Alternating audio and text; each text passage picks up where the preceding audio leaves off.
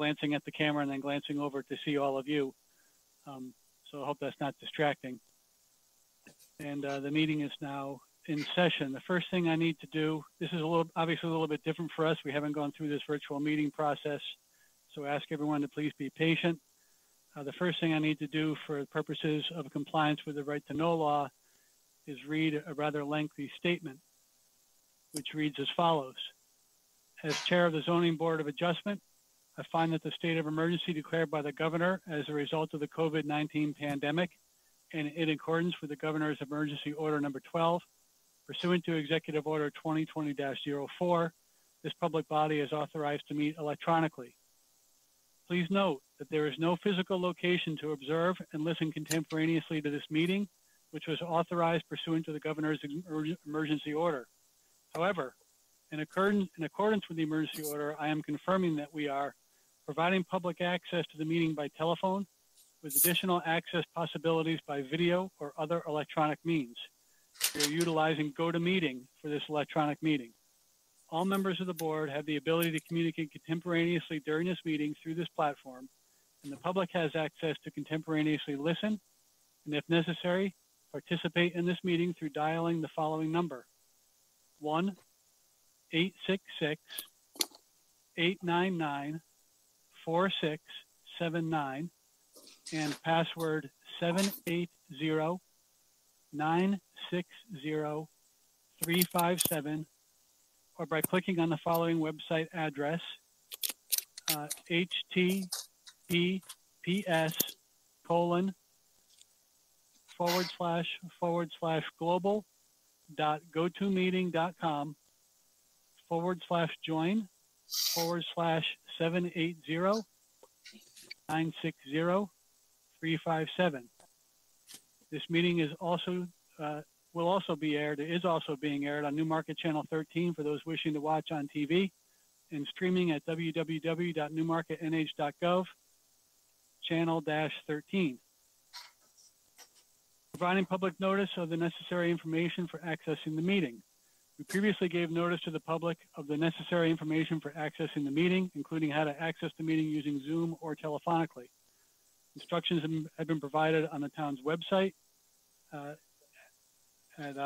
www.newmarketnh.gov/zoning board of adjustment.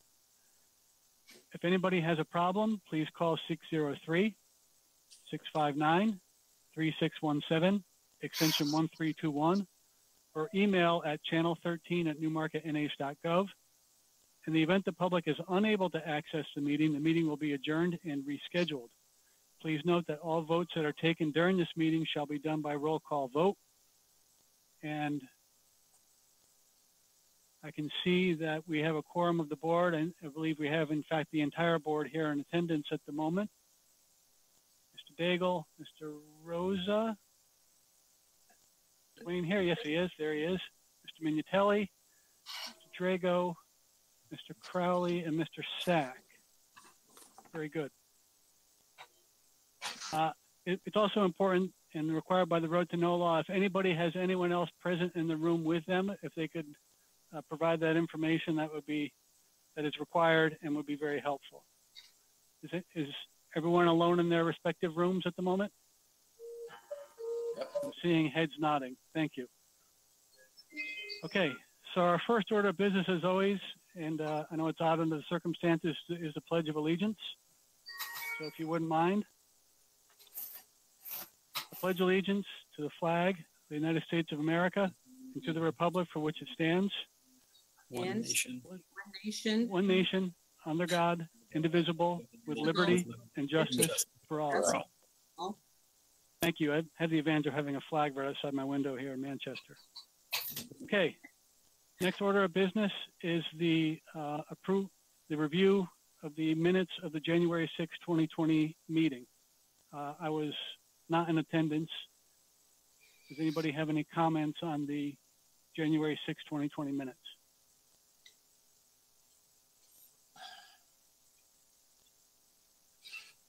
I'll entertain a motion to approve the minutes as presented, January 6, 2020.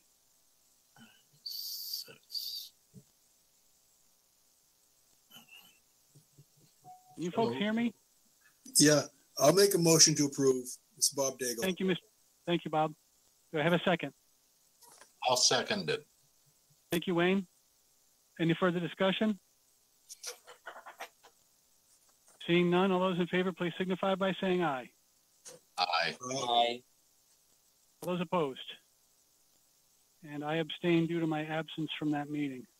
Next order of business is the review and... Yes, Diane. I think, with all due respect, I just wanted to let you know you're supposed to have a roll call vote for every vote that's taken by the board. So it's clear to the public and viewing public. Thank you very much. So thank you for that. As I say, this is different for us. So going back to the January 6, 2020 minutes, Bob Daigle. Aye. Steve Mignatelli. Aye. James Drago. Aye. Wayne Rosa. Aye. I don't think I need the alternates to vote, do I, Dan? I don't believe so. We have 5 members voting. Yeah, and I'm abstaining because I was absent from the meeting. That's fine. But 4 out of 5 is sufficient. Correct. Thank you for that reminder. So moving on to the review and approval of the January 13th, 2020 minutes. Any comments, changes with respect to those minutes? Bob Daigle, I move we accept as presented. I second. Thank you, Wayne. Chris, the only, this is Steve Mignatelli, Chris. The only thing is in the upper left-hand corner of these minutes, the date is incorrect. It reflects January 6th. So that's just an editorial change that needs to be made by whoever types these up. Okay. I consider that a friendly amendment. Yep. Further changes, suggestions, revisions to the January 13th, 2020 minutes?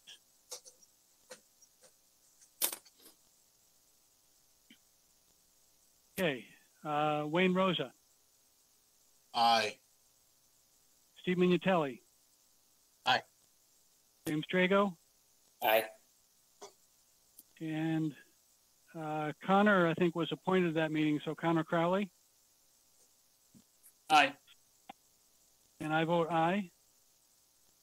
That's unanimous, so I won't ask for nays. And Mr. Daigle was excused and abstains. Correct, Bob? Correct. Okay.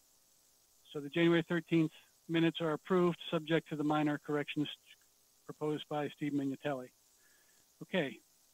The next order of business is the application for an appeal from administrative decision, reference section 32-10 of the Newmarket zoning ordinance, requested by Caitlin Ferretti, 90 Main LLC, regarding the change of use of the first floor from a tattoo parlor to a cat cafe. The first floor will be divided into 2 parts, a cafe side with food prep, kitchen, bathroom, and some seating. And the other section will be a relaxed lounge space with seating and a few adoptable cats from Cattails Rescue. The proposed use, specifically the boarding and adoption of rescue animals, was determined by the town to be not allowed by right in the M2 zone. It does not fit within the current definitions and permitted uses. The property is located at 90 Main Street, tax map U2, lot 31, and the M2 zone.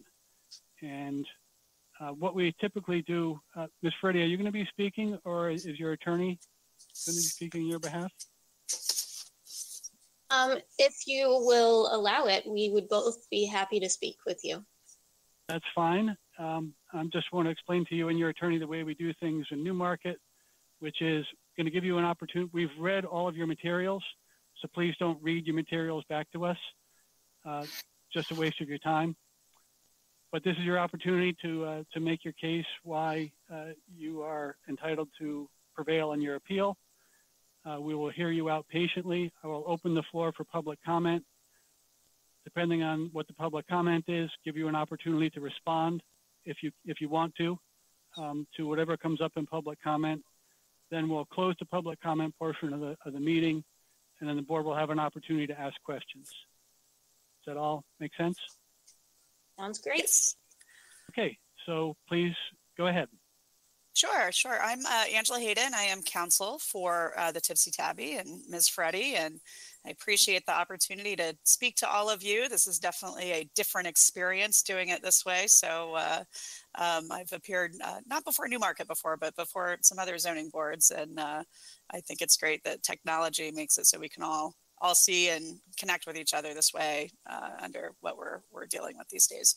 And I appreciate your sharing that you've all had an opportunity to read our materials. So I definitely will not read that or provide an in-depth recitation.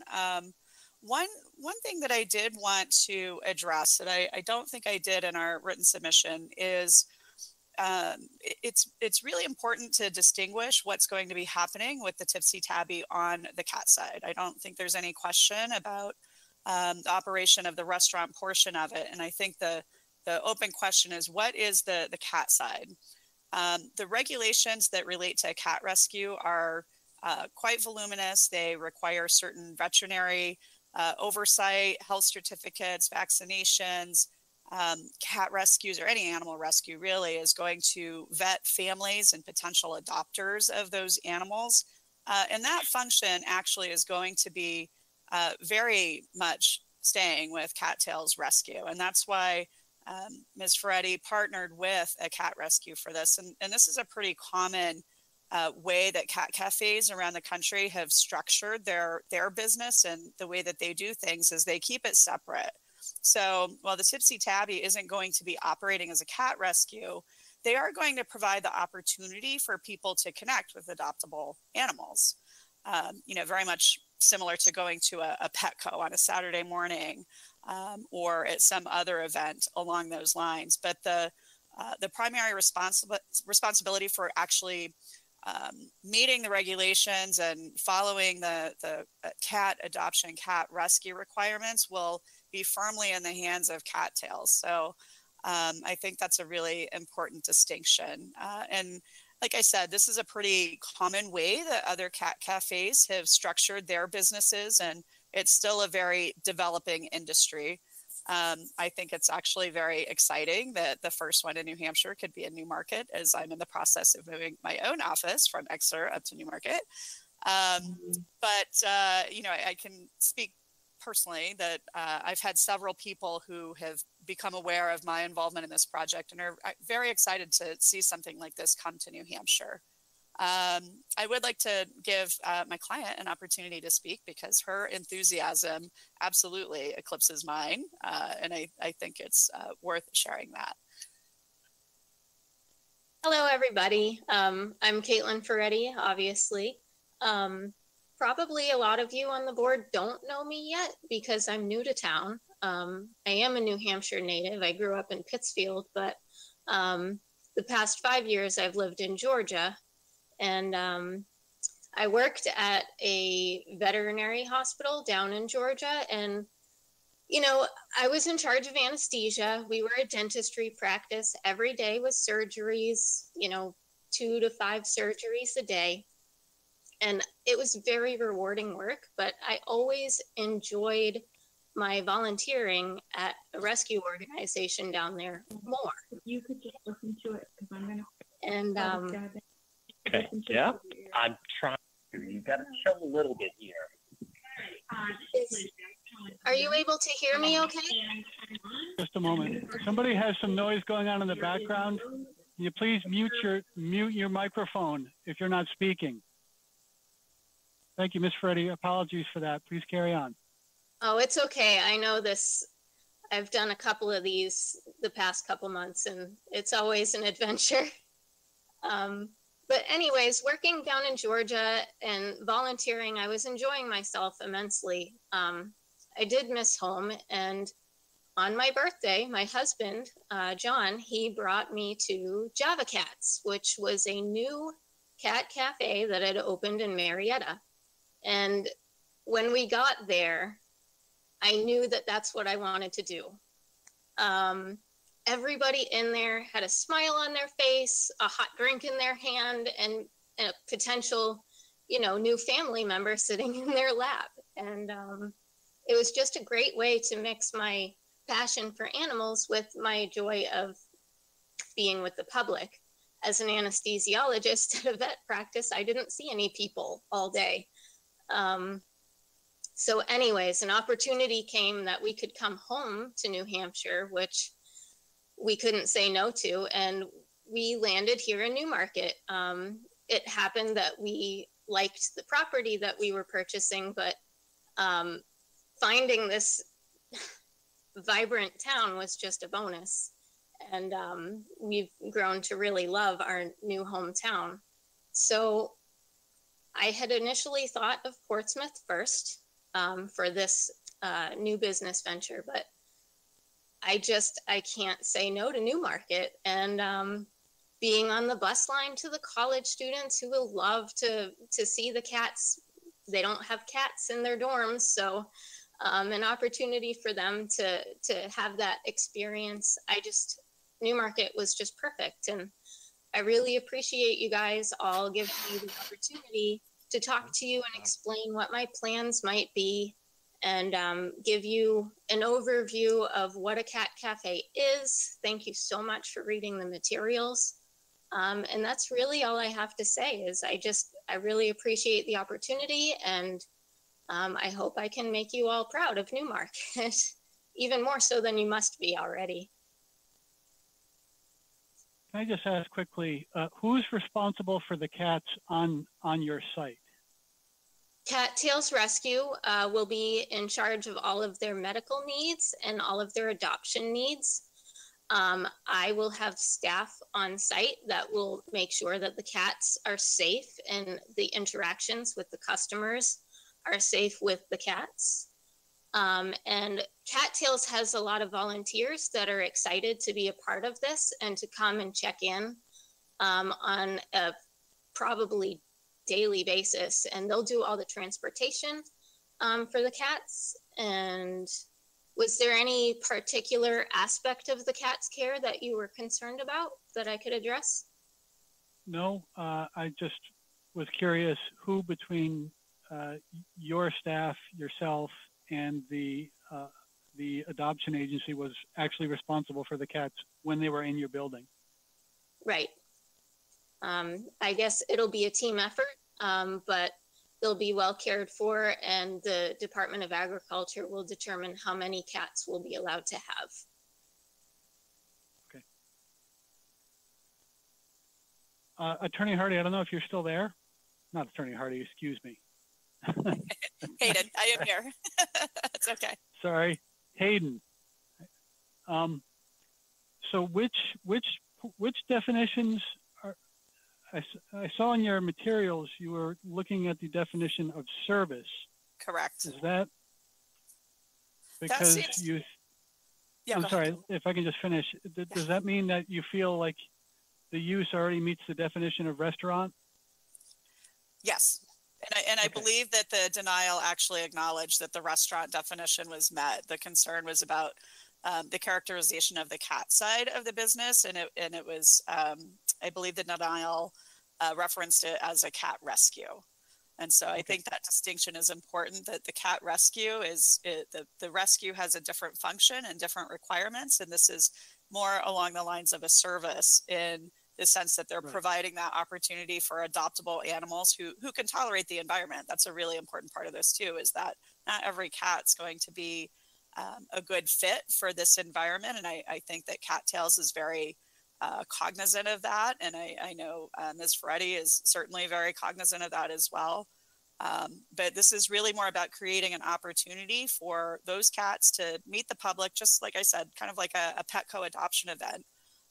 As well as there are, Ms. Ferretti's addressed this in her written submission previously, there are lots of benefits, social benefits and psychological benefits of being able to be around cats. And I think even more so these days, if kids do get to come back on campus, there's a lot of value in animal therapy. So it can kind of create that opportunity and fill that space as well. Okay. So yes, so we believe it falls into the definition of service.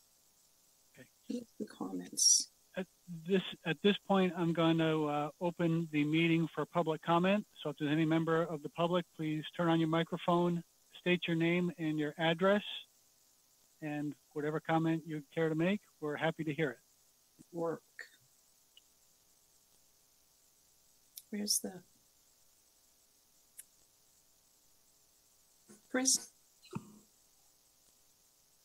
Yes, ma'am. Hello? Hello? Hello? My name is Kate McPartland. I live at 55 Main Street. I'm actually right across the street.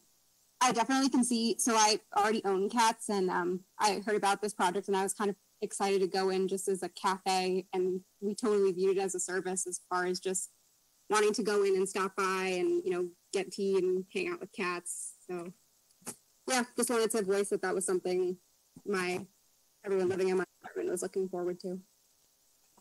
Okay, thank you. Anyone else from the public care to comment? Hey guys, this is Jessica Goodrow. I live at 26H Piscassic Street in Newmarket. Our old one, it'll work, it's just slow. You know what I mean? It's fast. You know what I mean? If someone has their microphone, if people have their microphones on, just turn them off for a second while we hear from Ms. Goodrow, and then we'll circle back to you. Ms. Goodrow, please go ahead. Thank you. I live here in Newmarket, and I just think a cat cafe would be so great and so valuable. A very great addition to our small downtown area. And I'm personally a huge cat lover. A lot of my friends I've told this idea to, and they absolutely love it, and they definitely want to come visit and experience it themselves. And so I think it'd be a really great, not only a draw to Newmarket, but just really helpful on the individual level. So I'm definitely for it. Thank you. Anyone else? Catherine Steer. Yeah, hi. My name's Catherine Steer. I live at 8A Bay Road. Also a huge supporter of this as a concept. And I will also repeat that when I posted on my Facebook page that we might be getting a cat cafe, I had several people from as far away as my friends in Nashua and also in northern New Hampshire say we will definitely be coming to visit Newmarket now, and just to visit that. So I do think it would be a draw for out of towners to bring them into our town as well. Thank you. Joshua and Kayla Raymond. Hi there. My name's Joshua. I live at 417 Hanson's Ridge Road. I live in Springvale, Maine. I've been friends with the Ferrettis for probably about a decade. And just being from southern Maine, even news about the Tipsy Tavy has spread to even here. And a lot of people are really excited and are absolutely willing to travel out to Newmarket, not only for the Tipsy Tabby, but for any other business down there.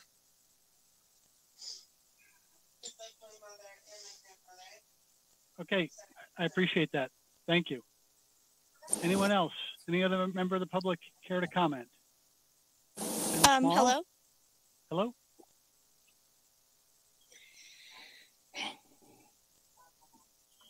Hello? Hello? Yes. Hi. Please state your name and address. My name is Carly Anderson, and I live at 65 Princeton Drive in Hooksett, New Hampshire. I am very excited about the possibility of a cat cafe coming.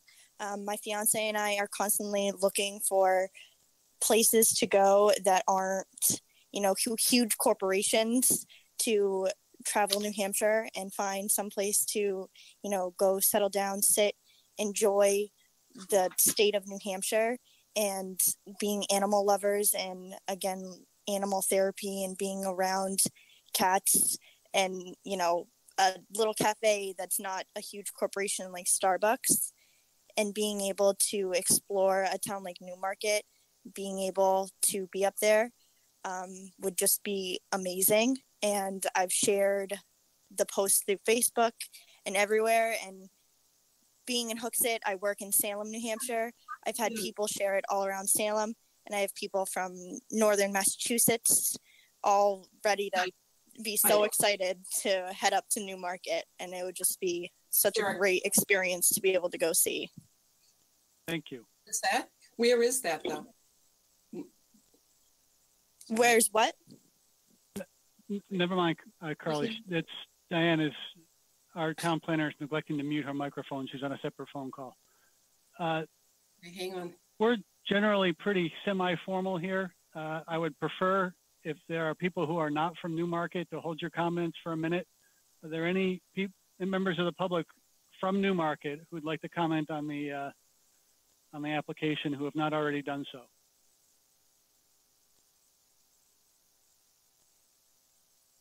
Okay.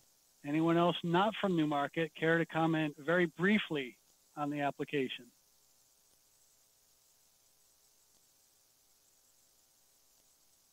I see Ben Small has a microphone activated.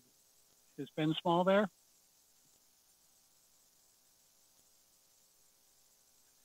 Okay. Okay, I'm sorry. Can you hear me now? Yes, we can hear you. Yep, my name's Go ahead. I'm from 3425 Ebenezer Farm Road in Marietta, Georgia. I just wanted to say I've known this couple for a long time. They're a very ambitious young couple who always go above and beyond and accomplish the goals that they set. I definitely see this business being something that'll thrive, and I can see that these two are going to do an amazing job.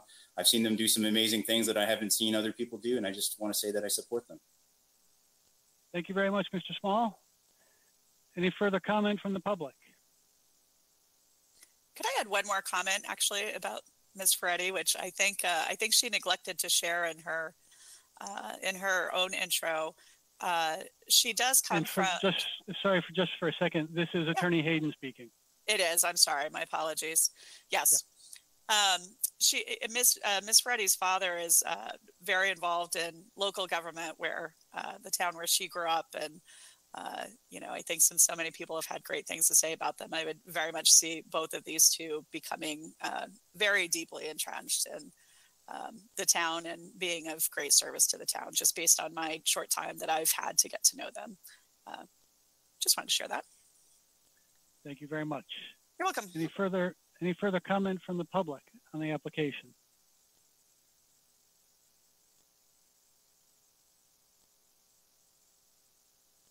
Seeing none, I'm going to close the public comment portion of the hearing and open the hearing for questions, comments by the board. Any member of the board care to comment on the application? Have any questions for the applicant or her attorney? Chris, Bob Daigle here. I'm just wondering why they selected to call this a service. I looked down through the accepted uses, and they could have called it an educational facility or a few other things like that. What was the thought process behind sticking with just a service? Sure, I can address that. We felt, based upon our conversations with and our review of the possible options, that seemed to be the most fitting for the way that we perceive what's happening with the cat side of the business. But you certainly have a point. It could be something that would fall into the educational space. But I think where the objective is really to allow these cats, who are adoptable animals, to have the interaction with the public and hopefully be adopted, that felt like the better fit. Mr. Chairman, I'd like to speak, if I may. Diane Hardy. Diane, if you'll hold on for just a second, I will let you speak. Let me see if there's any other board member who wants to speak first, if you don't mind. Any other board member care to comment or have any questions for the applicant?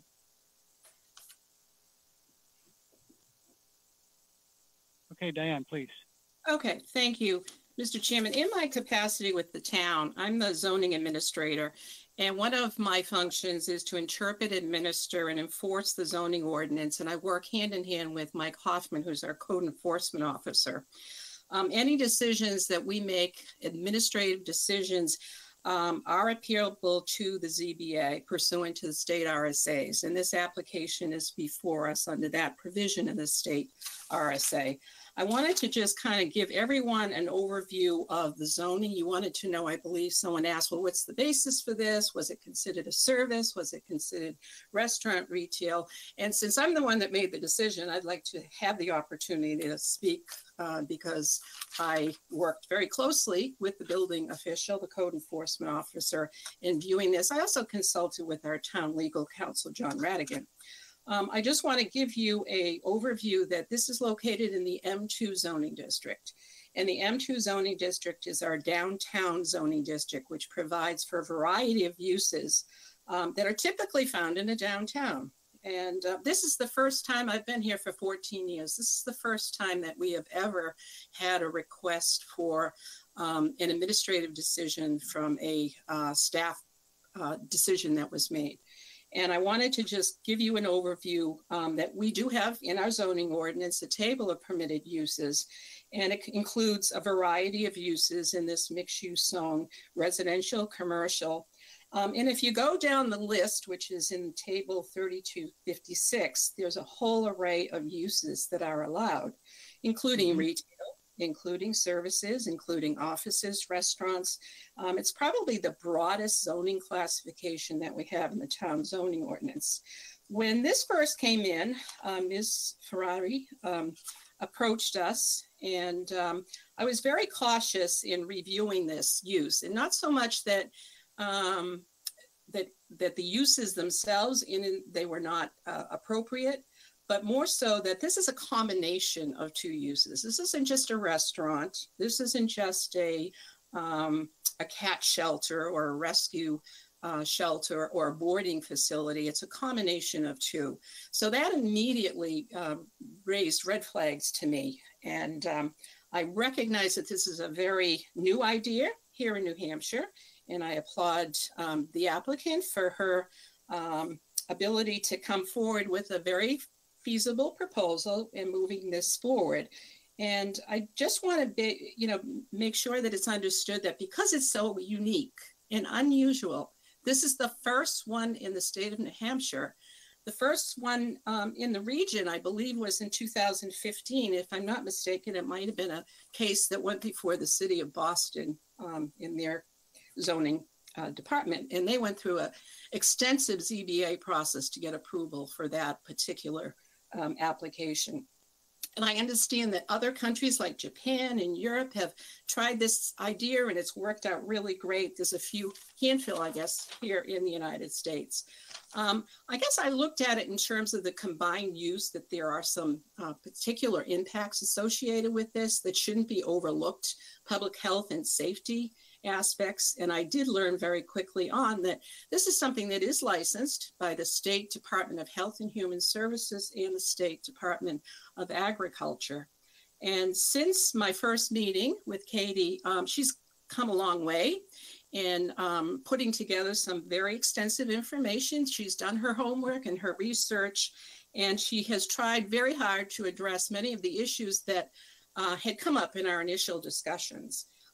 So initially I was very skeptical about it. And because it's so unique and unusual for Newmarket, I did consult with John Radigan, our legal counsel, and we sat down together and we reviewed the uses. And it has always been my interpretation as a zoning officer, if a specific use is not listed in the table of permitted uses, that it's not an allowed use in that zone. I didn't see anything in there about animal shelters or boarding facilities for animals, and nor did I see anything that combined those use. So given that, I was advised by legal counsel to take a very conservative approach to this. And since it's so new and unusual, that really this is something that perhaps the zoning board, through their powers and their authority, can review, provide the opportunity for public comment. And as I said, there's been a lot of information provided to date that really do support what the applicant's proposing to do. I just thought, in all fairness, as the zoning administrator, I should have the opportunity to explain our justification and rationale for the denial, which was both a joint decision between Mike Hoffman and myself. Thank you. I'd be happy to answer any questions that any of the board members have. Okay. Any members of the board have any comments or questions arising from Diane's comments?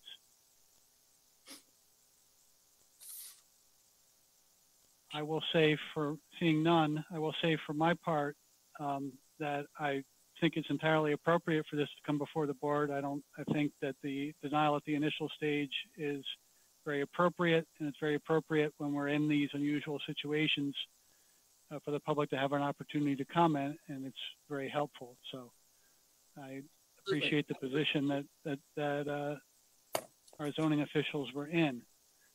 But it's ultimately up to the ZBA to determine whether or not the use that's proposed, either as is or subject to some kind of reasonable conditions, is sufficiently consistent with the definitions of things in the ordinance and can be managed in a way that's consistent with public health, safety, and welfare, that it'll meet the language, spirit, and intent of the ordinance. I think the ZBA, my opinion, this is just my personal opinion, has no desire to stifle people who want to be creative, who want to be entrepreneurial and look at things differently, provided we can have some reasonable assurance that there's, again, public health, safety, and welfare are being protected, and the language of the zoning ordinance is being honored in its, both in its letter and in its spirit. I respect whatever.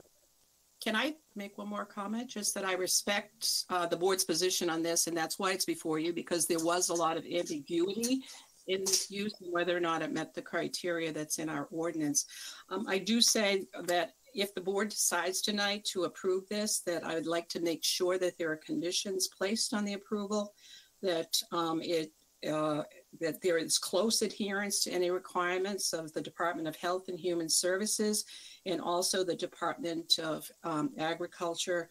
We do have some correspondence from the State Health Department that there needs to be a food service application provided, and that these permits be issued prior to any certificate of occupancy for both of those uses. So that would be my recommendation, Mr. Chairman. Thank you, Dan. We're thinking along the same lines. So, would I be able to comment just briefly? Absolutely. Sure. And Ms. Hardy, and I absolutely appreciate your position. I wanted to start with that, and I absolutely agree. When you have something completely novel like this, you know, as much as I know Ms. Ferretti, you know, who knows who would be out there trying to do something that something novel and unique and new that may not be quite as conscientious as I feel Ms. Ferretti has been. So I do want to clarify as well that we absolutely agree that the health aspect as well as the animal safety aspect are both things that Ms. Ferretti has considered and is acting in a way that's extremely conscientious of that. I think she said earlier that she's already looked into or even addressed some of the ag questions that will arise, and certainly FDA regulations apply here, and it's extremely important to keep the cat area separate from the food service area, and one of the important aspects of that is ensuring that there will be no reusable food service items permitted in the cafe. It will be just like you're taking your food to go. So she will be using biodegradable single-use service items that will be taken into the cafe. No reusable things will be going in there at all. So certainly we are absolutely on board with those restrictions being in place, and she certainly intends to work through the appropriate channels to make sure that all of those requirements are being met. So thank you. Thank you for that. So Bob, did you want to comment? I believe in reading through the material that you have a business plan in place and it's been reviewed by some financial institution and they're on board, they feel it's a viable plan and they're going to back you? Yes, thank you, Bob. So I have a loan from Primary Bank and through the SBA. The SBA is waiting on certificate of occupancy to fully fund, but they supported my business plan and allowed us to purchase the building for this business. And that was Primary Bank and the SBA and the Regional Economic Development Center. They also provided a loan for the renovations to restore the building and make it safe, because there were some major not safe aspects in the structure of the building. So we've already repaired those problems with the Regional Economic Development Center's help. Okay. Thank you. Thank you for that. I remember going through the renovation part. You were before us before, so thank you. Yes, absolutely. You're welcome. Any further comment from the board? At this point, I'm going to propose that we, I don't know what's the right terminology, grant the appeal, permit the use, subject to the condition that the applicant will comply with all applicable state and federal regulations, including without limitation, Health and Human Services, Department of Agriculture, FDA, and whatever else may be out there that apply. That gives us, I understand that you're already legally obligated to comply with the law, but I think it's important that the public understand that this is a condition, as far as the ZBA is concerned, this is a condition of your use of the property. We are concerned with public health and safety and the health and safety of the cats as well. I have 3 at home myself, and my experience is that cat people tend to police themselves and others. But I think it's important that we make that as an express condition of the grant of the appeal, I guess is the right terminology. So Chris, just to clarify, you're making the motion with the conditions that Diane has attached to it or would like to see attached to it? Yes, I'm stating it just more broadly that I would move to grant the appeal and permit the use on the express condition that the applicant will comply with all applicable state and federal law and local ordinances, including without limitation any requirements of the Department of Health and Human Services, the Department of Agriculture, and the FDA, the Food and Drug Administration, as I understand it, and any other regulations that I can't think of that may apply. I'll be glad to second that. Any further comment or discussion? Okay. Wayne Rosa. I vote aye. Steve Minutelli. Aye. Bob Daigle. Aye. James Drago. Aye. And I vote aye as well. The ayes have it. Thank you and good luck. Thank you very much. Okay. Thank you so much. You're welcome and good luck. Thank you. Okay. The next item of business is the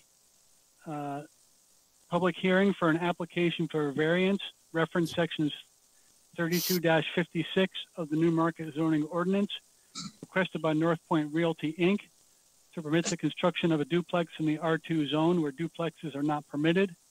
The existing house and outbuildings will be demolished. The property is located at 258 Wildly Falls Road, tax map U4, lot 68, in the R2 zone. And Mr. Phoenix, Attorney Phoenix is here, and Mr. Rabenius. Good evening. You've heard basically how we try to do things. Going to give you an opportunity to present whatever additional information you like to present. Please assume that we have read your materials carefully, so you don't need to read it to us, but this is your opportunity to say whatever you'd like to say in support of your application. Then we'll go to public comment, open that, close that, and move on to comments from the board. We will give you an opportunity to respond to public comment if you choose to do so. So, Attorney Phoenix. Thank you, Mr. Chairman, members of the board. I'm Tim Phoenix, an attorney from Hopeful Phoenix, Gormley and Roberts in Portsmouth. I'm here tonight on behalf of North Point Realty. Paul Rabinius is here. He's the principal. Also with us on the screen is Brenda Colbo from TF Moran. They've done the technical work, the plans. Full disclosure, I have with me another lawyer from my firm, Monica Kaiser. She's not going to present, but she's going to help me if I mess up the share screen, because I'm a novice. This is my first time at that. And it'll go smoother if I start making mistakes. I'm going to share the screen right off, if that's all right, Mr. Chairman. Yes, please, go ahead. If I can figure out, I think I need to.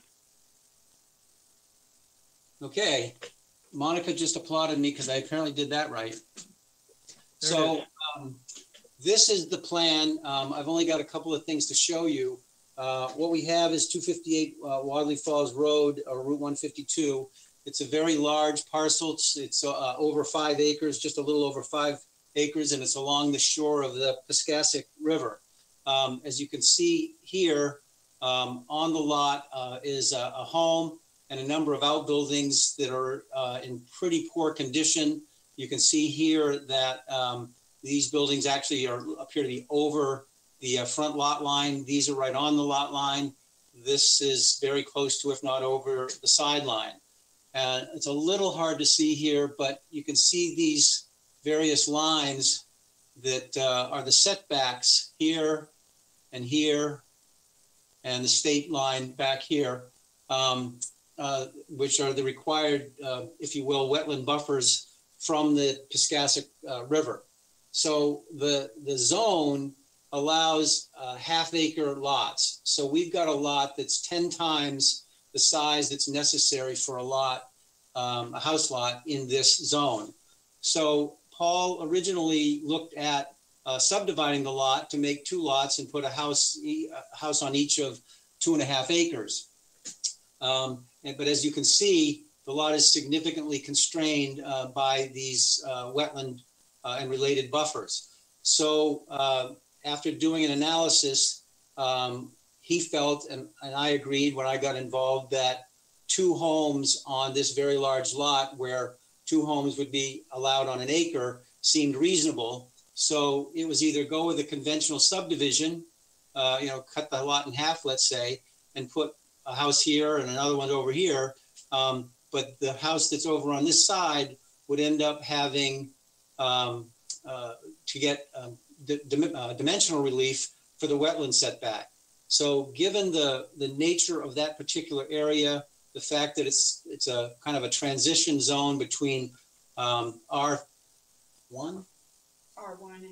which is over here, which is less dense, and the municipal zone, M3, which is over here, which is more dense, it seemed reasonable to put a duplex, which what requires relief because duplexes are not allowed, but also allows us to avoid requesting dimensional relief. And we thought that having the duplex that is outside of any wetland buffers is better for the environment and would not be problematic because of the location. So I'm going to try to bring up another one here. Whoops, yeah. So this is a set of the photographs we took, and you can see the red arrow here. This is 258 Wadley Falls Road, and you can see that it's a largely undeveloped area. So you'd have a duplex, roughly in here that is not crowded. It's not out of place with the area.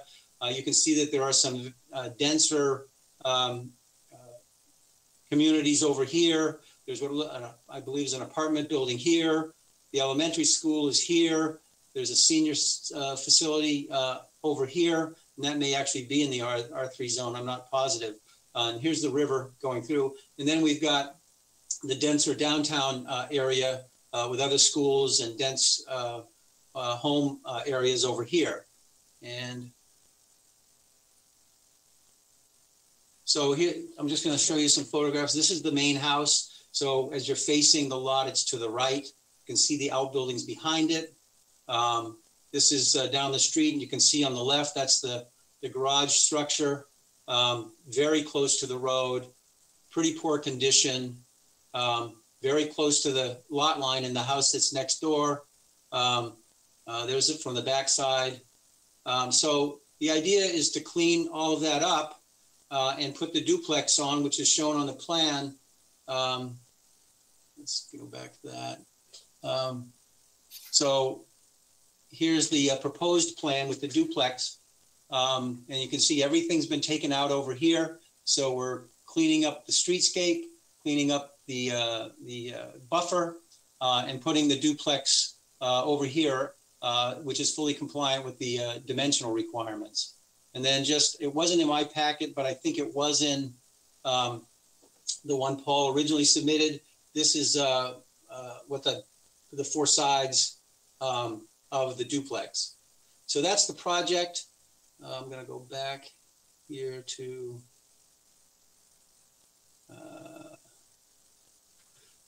I'll just leave it there. So as I said, the only variance we need is to have a duplex on 5 acres where 0.5 acres is required for a home, but only single family homes are permitted in the zone. Going into the variance requirements, the first two I always do together. You've probably heard that before based on some case law that I've cited in my memorandum.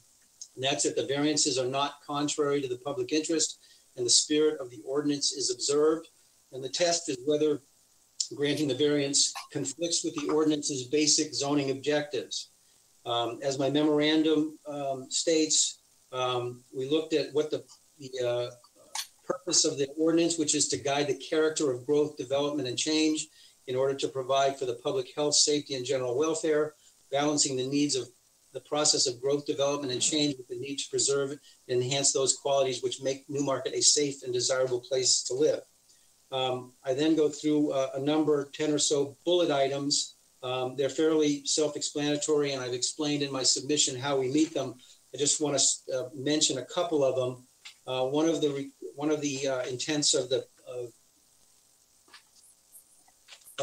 Newmarket's zoning ordinance and master plan is to provide for a variety of quality living arrangements with emphasis on quality neighborhoods.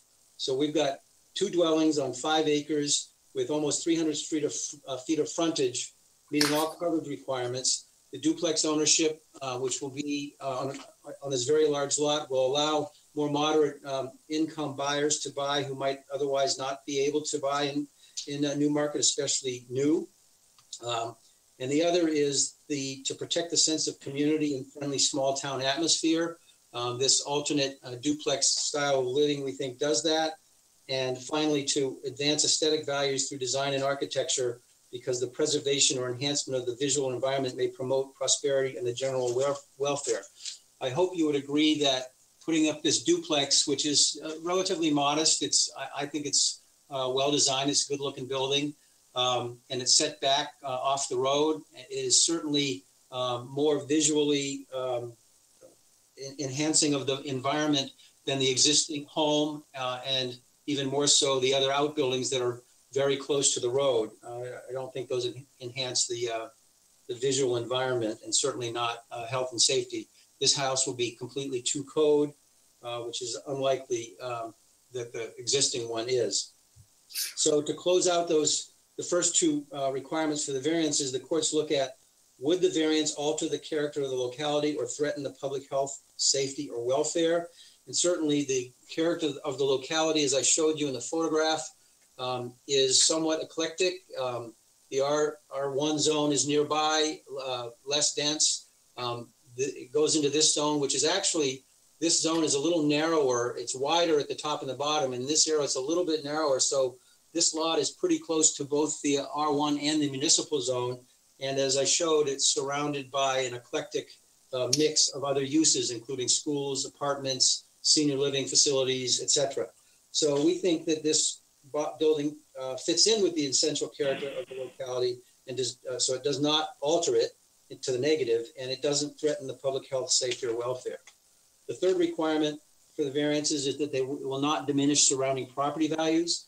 So again, we've got an existing situation where the existing home is in poor condition. It's very close to the road. The other outbuildings are are over the lot line, very close to the road and in the buffer.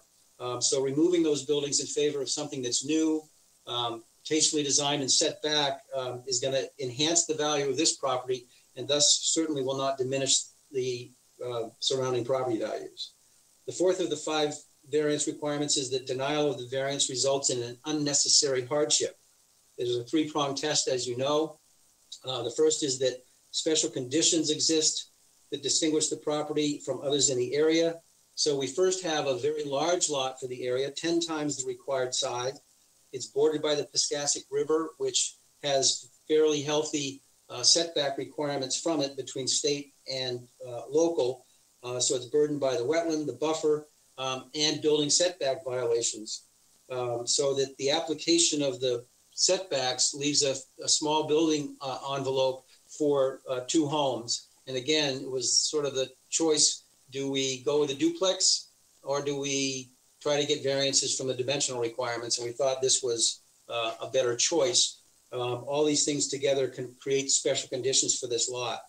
The second prong is that no fair and substantial relationship exists between the public purposes of the ordinance and its specific application in this instance.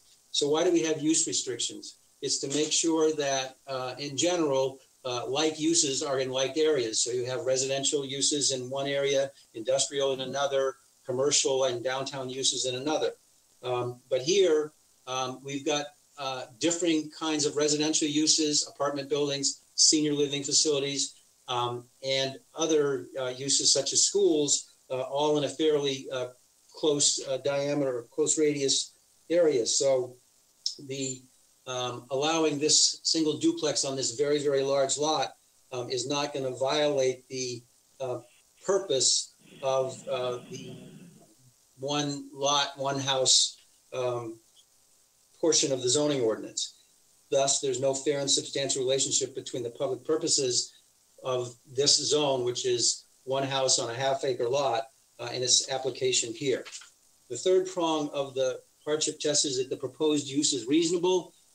It is a residential zone. Residences are permitted.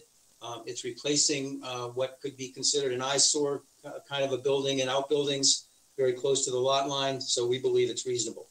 And the final of the 5 requirements is that substantial justice is done by granting the variance.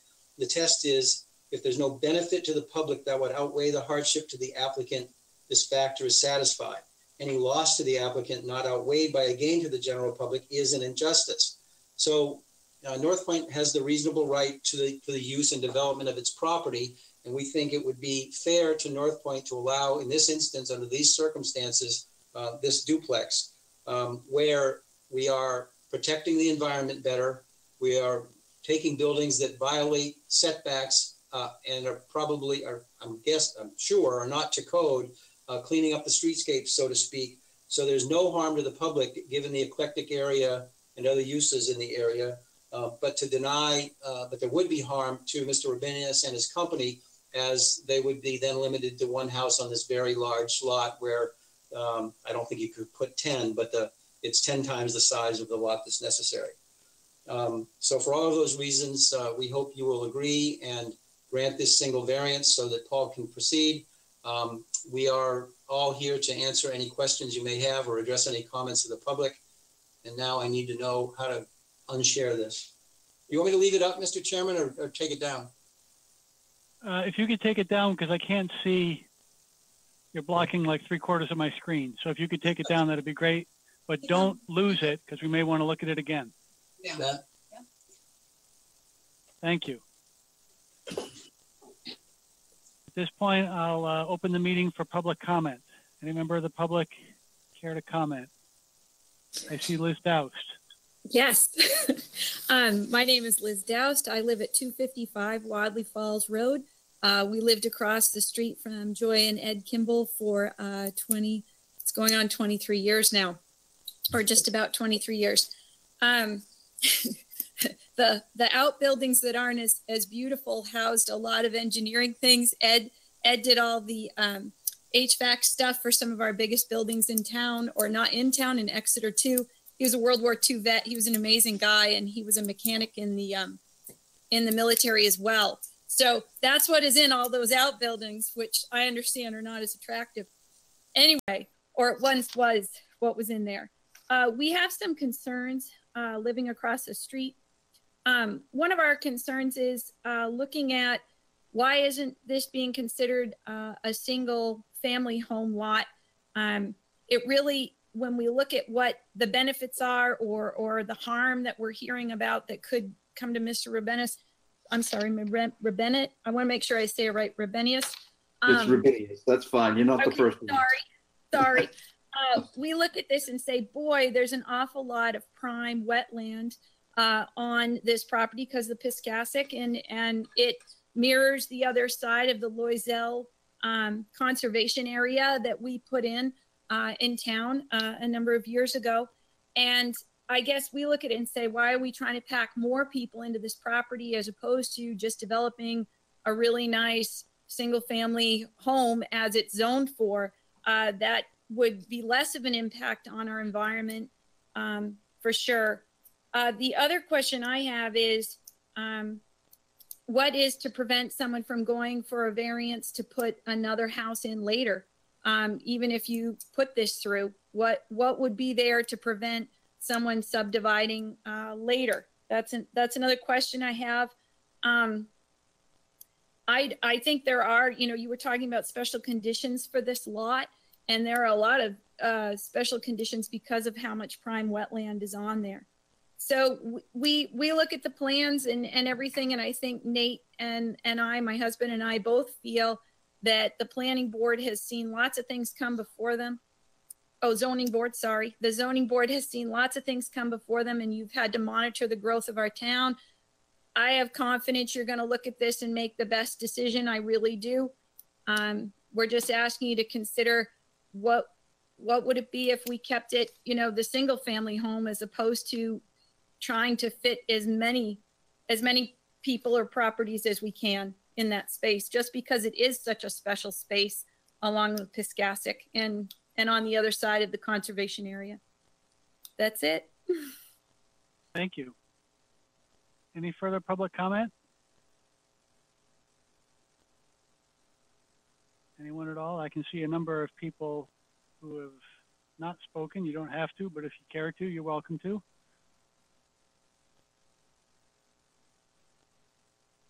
Yeah, I'm Olivia Albee, and I live at 262 Wadley Falls, right next door to this lot. And I do agree with Liz, with later on, somebody else subdividing it again. We don't per se have a problem with the duplex, my husband Zachary and I. And yes, we would love to get rid of the dwellings that are right next door to our lot. They're very close, and the metal will clang in the wind and stuff like that. So it can be scary to our children listening to that. But we do agree, about the subdivision later on, if that question can be addressed. Okay, thank you. Any further public comment?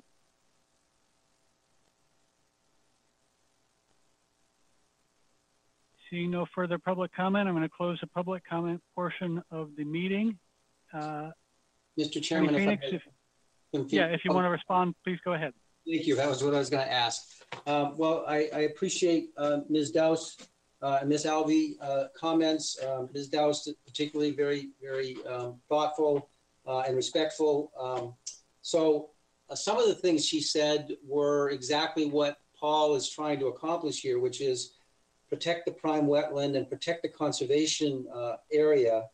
And that's why he chose to ask for approval for this duplex rather than a typical subdivision with one of the homes in or partly in the wetland. So we think this accomplishes that. But if you look at the size of this lot compared to many lots around it, some of which appear to be fairly close to the river, we just think it's fundamentally fair to allow this duplex when there are a myriad of other uses nearby. It's not like this is a road which is full of just single family homes. And if it was single family homes on half-acre lots, that there would be more homes on this land, probably a little cul-de-sac or something. But obviously that's not going to happen because of the wetland and the buffer. But we think this is just a fair way to deal with a very large lot, given the circumstances. As for further subdivision, and certainly that would have to again come before this board, because I don't think anything else could be put on the lot without another variance. And the board, I suppose, could put some kind of stipulation on it. But I think it's highly unlikely that if this is granted, that the board would be open to having a third house on it, wherever it may be. I think Paul is content with 2. He wants to build them, sell them to nice families, and that will be that. Paul, I don't know if you want to comment. Yeah, I can comment. I mean, we did research to see whether or not it was viable to put 2 separate buildings on the property. And there is a buildable area there that we could use and still stay within permittable area. It's just, for me, and the way that I like to do my construction work is that I don't always follow the maximum amount that you can put. Was more interested in trying to, save the continuity of the land and try to stay away from anything environmental. That's just the direction that I like to go in. What I intended to do there is after the buildings are removed, which are in many areas of it actually falling down, I wanted to be able to bring that back to a natural buffer. That will then just grow back to the way that it should be anyway, without any of the structures or any of and there's a lot of material that's there from the old business. All of that would be then removed. So my goal was just to be able to try to find a nicer way of making the application to the land instead of having to force feed it, let's say, and create 2 separate buildings. Financially, it's probably, better if I had 2 separate buildings. You'd make more money that way, but that really wasn't the intent. That's not the way that we looked at it from the beginning. Thank you. Thanks, Paul. If I can just add a couple more things, Mr. Chairman. I'd also point out that I showed you the photograph, the renderings of the size of the building, and there's some numbers on it. I mean, this is 2 buildings with a total ground floor air coverage of about 1,600 square feet. You have a lot of single family homes that are going to cover that same amount. Have a 3,200 or so square foot home. So this, in my mind anyway, is a 2-family, a duplex with 2 families that's about the size of a single family home that could go on the lot. So again, the reasons that Paul stated, we think it's a pretty fair trade-off to get the benefit of the environmental protection. Okay, thank you. Going to open the floor up now for questions, comments by the board. Anybody have any questions or comments on the application?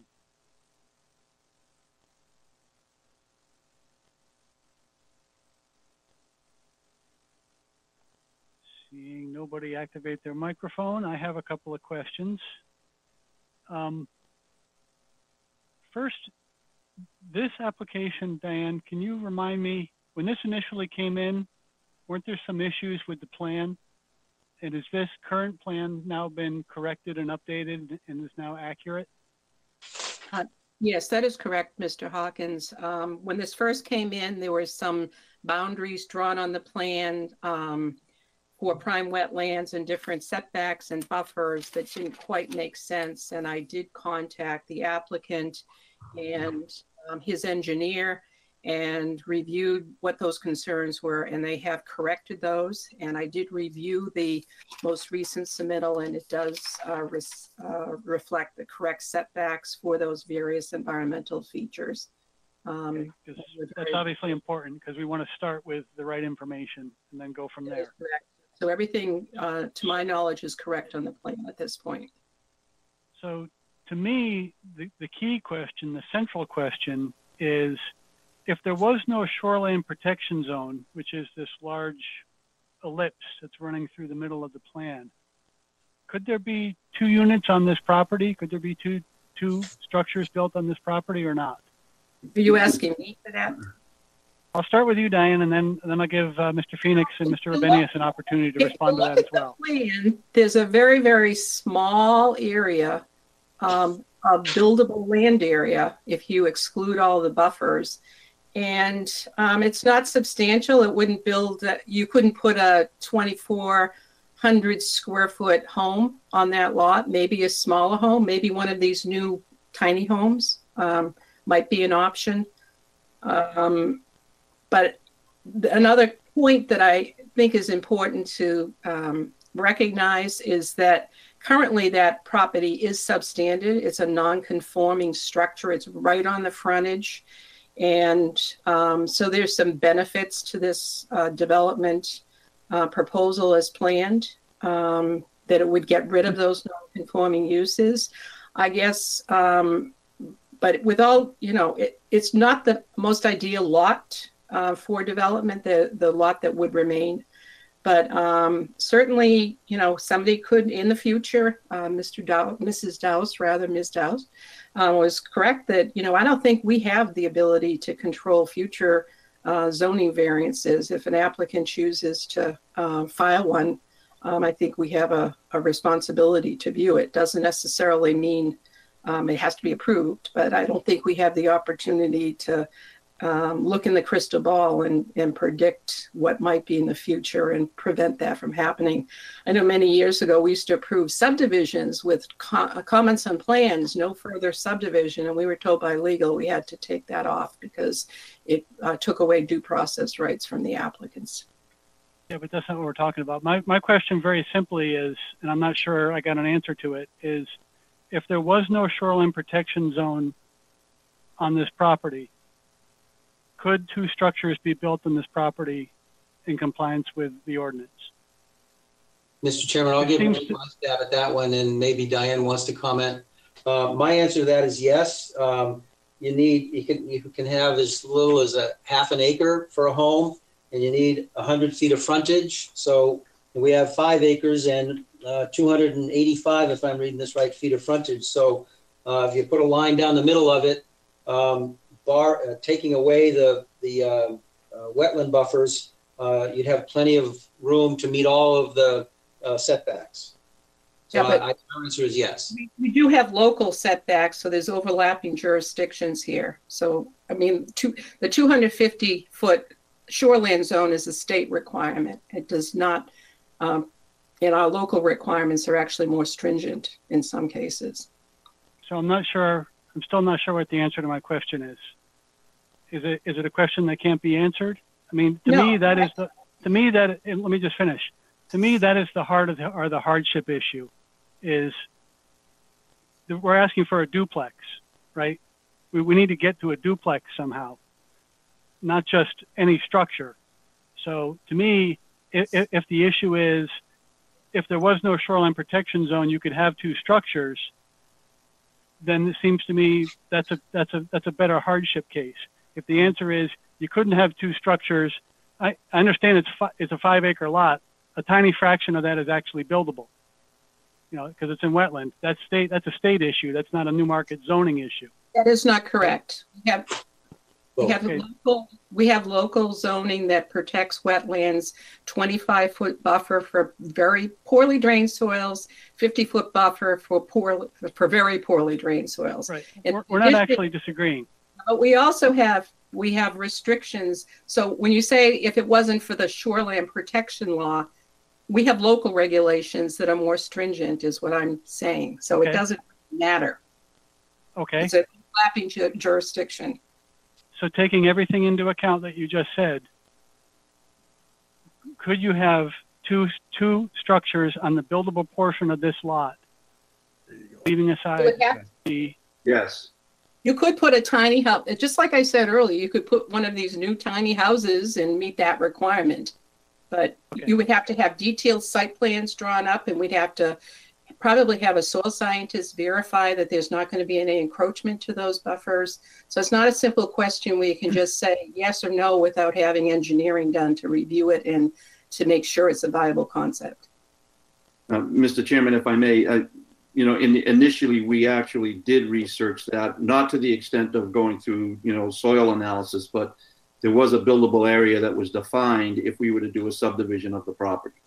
And yes, it certainly would not be a large home that would fit on there, but we would meet the setback requirements for environmental issue, you know, wetlands, et cetera.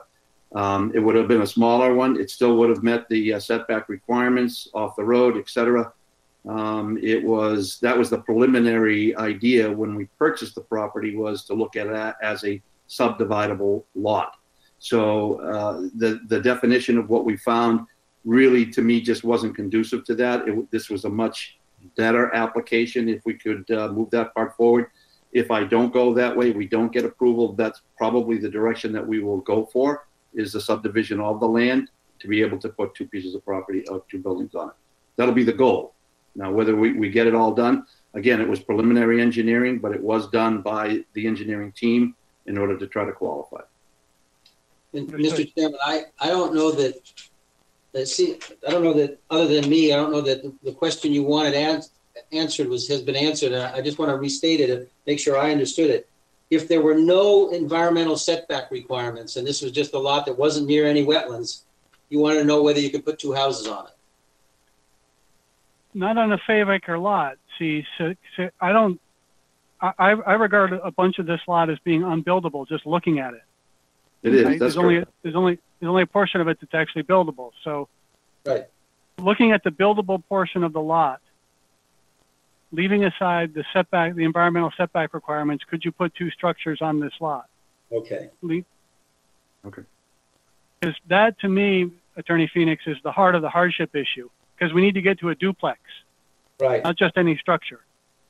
So if it's eligible for two structures, then it seems to me it's a stronger case for a duplex.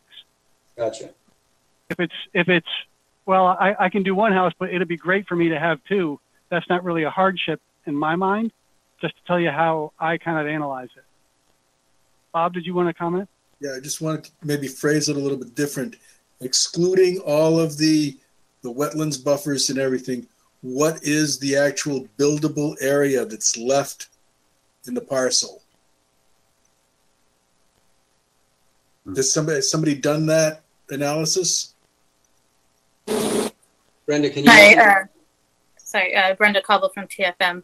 That was like Paul had said, that was our original plan, was to do two separate lots on this piece of property. Once we got into it and we started placing houses on there, we decided to go with the duplex route. So if you were to take a look at the plans, you can see to the right-hand side of the proposed duplex, we do have some space. If you were to put another house there, like a single-family house, would be smaller than what the duplex is. So we have a little bit of room. We could push that over, and then we would put a new lot line down that pretty much right in between, right in the middle of the frontage, and then put another house on the left-hand side. So yes, there would be enough room for a house there. I guess the question I'm asking, is there an acre of land there that's not impacted by some kind of a buffer or offset or something like that? I don't have that off the top of my head right now, but I do have my computer up. I can see what it is. Is that what you're driving at, Chris? I mean, I think that'd be very helpful, because I'm struggling with the hardship to get to the duplex. Does that make sense? Okay. Yeah. If you just give me a couple of minutes, I'll do it on the computer here, and I'll be back. Sure. We'll just talk quietly among ourselves. Mr. Chairman? Yes, Dan. I just wanted to point out that in the R2 zone, the minimum lot size is 1/2 an acre and a density of 2 units per acre. And if you set aside the wetlands buffers, you should be able to build another house on that lot. Not necessarily, as I said, a huge house, but there is a footprint there. So that is what the minimum lot size is, or that's what the density requirement is for an R2 zone. That's exactly what Bob asked. Is there an acre of buildable land on this lot subject to You the only need a setbacks. half an acre. You don't need an acre. You need a half an acre. I wanted to clarify that. You don't need a whole acre.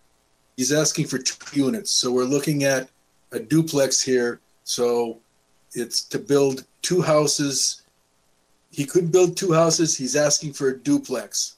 So basically trying to reduce the impact. That is correct.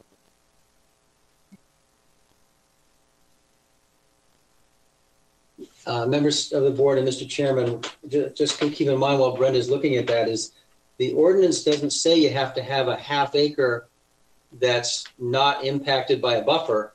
It says you have to have a half acre. Correct. So theoretically, if this was laid out differently, you could still have homes on a half acre, all of which except the small building envelope is buffer. So in other words, answering the question whether there's a half acre of non-impacted land doesn't really get us to the question. I'd also mentioned that, and I admit I have not investigated this, but at least theoretically, there's the possibility that the existing buildings known as the garage on these plans could potentially be redeveloped as a home without moving. Not positive about that, but it's something to consider. And again, our effort before you folks, and we appreciate the thoroughness of your review, is balancing all of the issues. And as Diane said, some of those issues are the location of the existing buildings. So it's not just, in my opinion, respectfully, it's not just getting to the duplex. It's getting to the duplex, given that we're staying out of the buffers, removing older buildings, close in proximity, over the lot line, et cetera. I did mention something else, Mr. Chairman, for the benefit of the board. Now, minimum lot size requirements, we are required by our own local ordinance to exclude any very poorly drained soils from the calculation. So you have to have a half an acre of good soil, not poorly drained or very poorly drained soils, to meet that requirement. Likewise, for poorly drained soils, only 25% of the lot can be those wetland type soils, and that includes their buffers as well. So it's a little more complicated, and perhaps we should bring this to the planning board and have them review it and see if it's a viable subdivision, and if not, they can turn it down and they can come back to the ZBA, and we'd have a clearer sense of where they stand.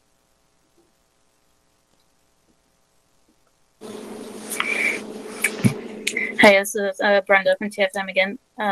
So I got 0.66 acres of buildable land, and that's excluding the yard setbacks and the 100-foot wetland setbacks for the structure setbacks. Right. How much? I'm sorry, 2,500? No, I'm sorry, the figure amount. What was the figure you just mentioned? 0.66 acre. 0.66 acres. And how many square feet? That's 29,110. But she's saying that's excluding the setback, right? Correct. So it's actually more than that. This is the point Attorney Phoenix was just making. It's actually more than that. Under the way he reads the ordinance. Under the way he reads the ordinance. But I thought you were talking about buildable area. Yeah. Because we don't consider, didn't consider the area within the setbacks to be buildable. Okay. But it still would be countable, as Mr. Chairman just said. It would still be countable as acreage for lot size considerations. Oh yes, yes. That was acknowledging your argument, Attorney Phoenix. That's correct. Bob? Did you exclude 100% of the very poorly drained soils? Because I'm sorry. Did you exclude 100% of the very poorly drained soils in their buffer? Because that cannot be part of the minimum lot size under the town zoning ordinance. We did not do soils analysis, but I did not include any area within the wetland buffer at all. So it would not be. Okay. So it sounds to me like we do have a viable acre to work with over there. Yeah, I'd say so. Okay.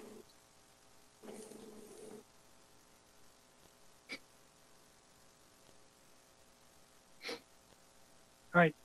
Any other questions? And I'm sorry to dominate the discussion. Any other with my comments? Any other questions or comments from the board? Just one thing. I knew Ed fairly well when I first moved into town, and an extremely creative individual. He could work magic in those shops. He once told me there was nothing he couldn't do. It just cost more money. You would believe some of the treasures I found in that shop that were tucked behind a cubby or something, that little steam motors that he built by hand. He was definitely an inventive guy. Him and Arnold Dennett up on that Swamp Road were lost treasures. Pretty good stuff. Is there any further comment or question from the board? Wayne, I see your microphone on. Mr. Rosa. I don't think, a couple things. I don't think we can consider future subdivision.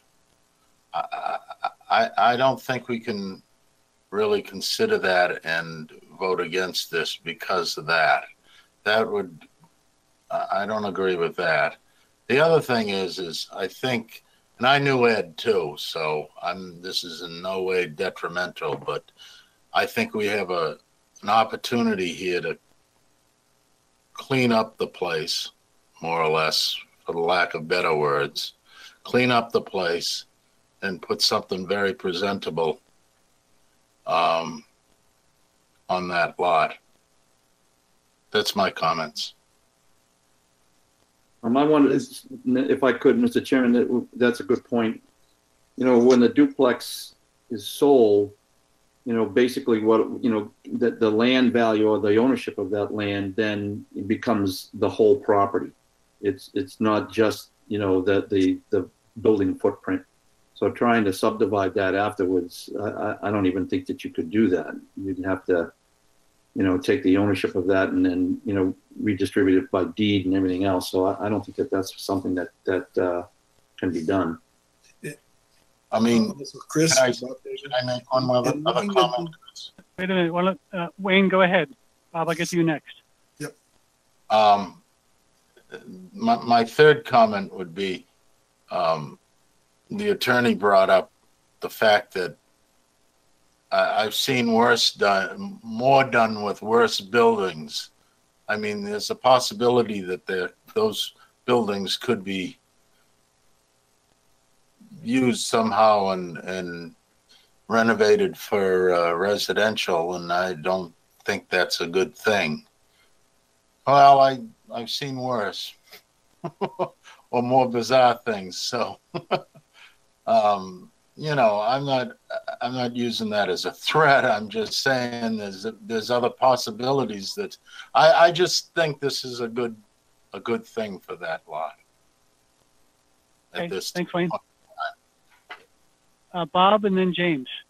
Yeah, I'm just looking at the proposed layout, and I think where the building is located, it would make it very difficult to carve out a piece of land behind it, subdivide it when we get a roadway in there and things like that. So I think the layout of the duplex itself precludes to some extent subdivision in the future. Thank you. James? Completely off topic, but I actually do have a hard stop, and if we are going to be deliberating still for a while, I wanted to know whether or not I could abstain from this particular vote, and if we could appoint one of the other folks up. Do you have another 2 minutes? I do, yes. Okay. Any further comment from the board? I'll entertain a motion. I I'll make a motion that we grant the relief requested and that we use the submitted material as our finding of fact. I second it.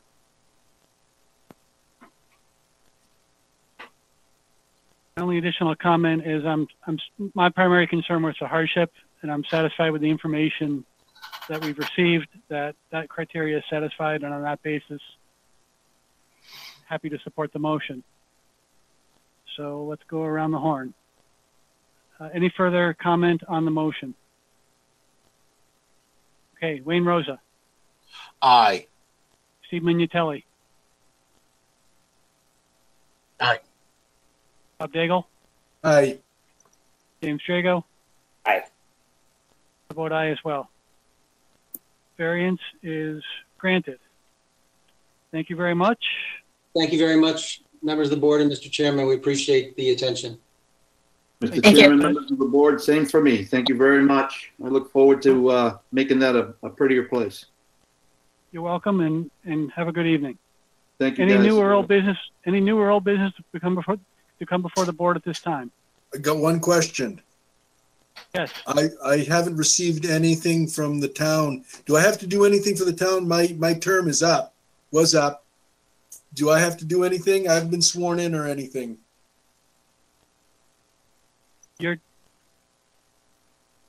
I would call the town clerk's office tomorrow. Call Terry or Donna tomorrow. Yeah, they said they were just going to kick it down the road a piece when I called them last time. So I'm assuming I'm still. I think you and I are on the same terms, Bob, and I think that we stay until we're replaced. But I will.